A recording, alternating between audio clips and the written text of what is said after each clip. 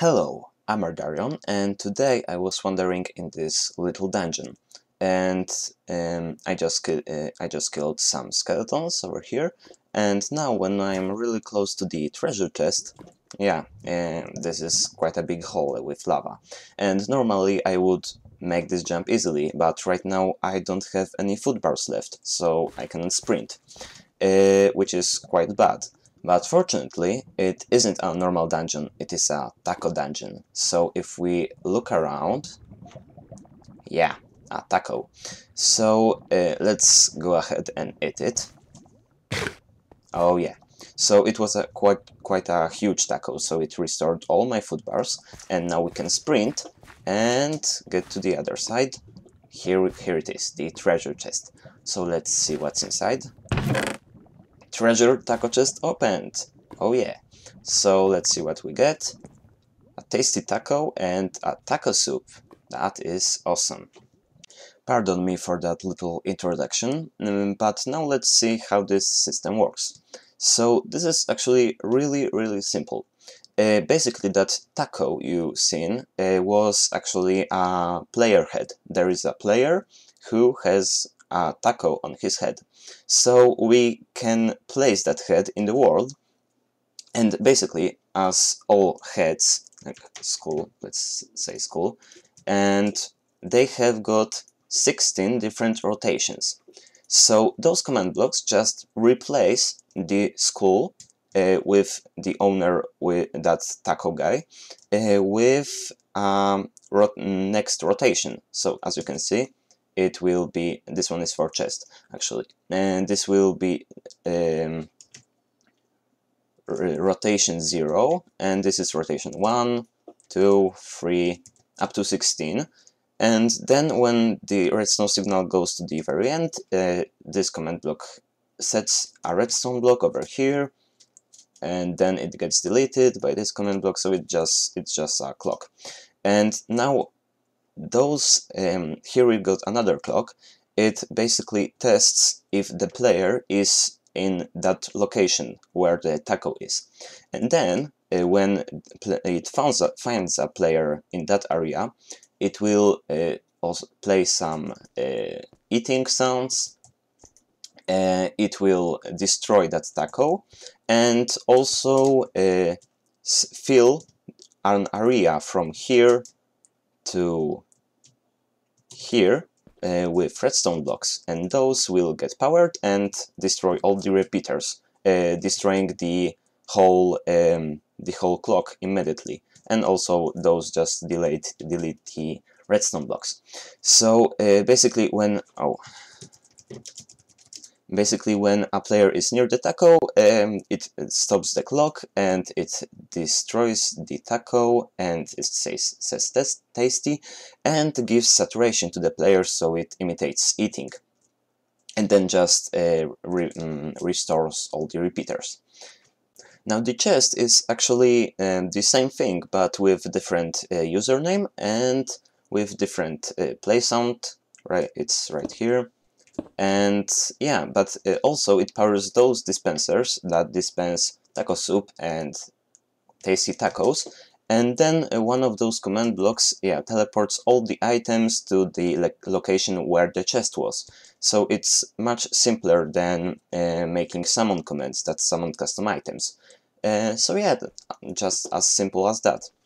It would be a shame to not test this even further, so this is just the taco. You can see that tasty. Here you got the username, you can copy that to your word. And now I've created different types of food that are also edible, like this hamburger is edible. Those are not, because it needs quite a lot of command blocks. But we have got cookie, little cake, an apple, and a different apple. Those are experiments, because here there are a command block, repeater, command block, and basically those are rotating slower because the repeaters are set to different ticks. So this was clicked once, and this was twice, and this was clicked 3 times.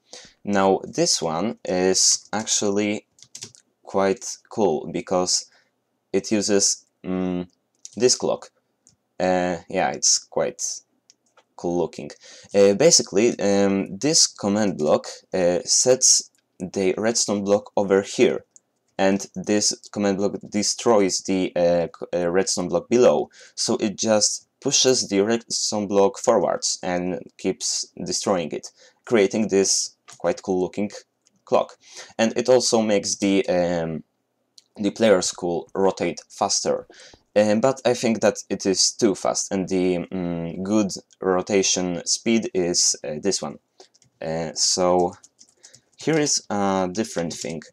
Let me go ahead and give me some hunger. So when you want to eat those, you have to like run on them, and this is actually a clickable one. So bam, and you eat it. But this is using block 36, and basically when you right click block 36 it disappears. So I've got some test for block commands over there that are just testing for blocks 36, and if they don't find one, then they will turn this part on, and basically that's the same with the taco. Okay, next we have got sideways placed cake, coconut, some pancakes, this is quite cool, popcorn, a different hamburger. Here we have got the chest. Right now I'm gonna show you how to create randomized items to this chest, because you can have up to 9 randomized items. You can just fill this dispenser that you saw right over there with different stuff, like this is some things that you can find in a dungeon, and if you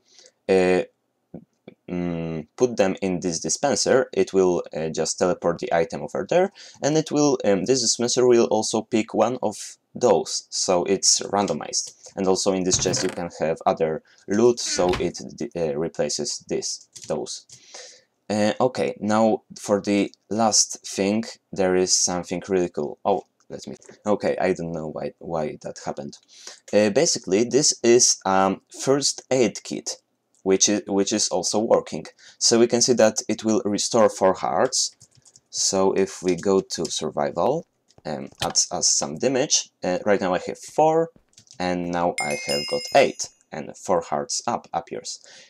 So it is really cool. Like it rotates and stuff, and you can, on an adventure map, it will be also nice because you can see the tag on the behind the walls.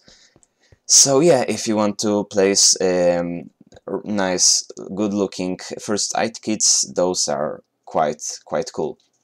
Now, though it is basically the same as the other ones, it just has different play sound, and also, but the special thing about this are those 4 hearts. Basically, it is a name tag of an invisible horse riding a wither skull. I know that it may sound weird, but I will put a video in the description to video about how to create those. You can also download a filter, so that's really cool.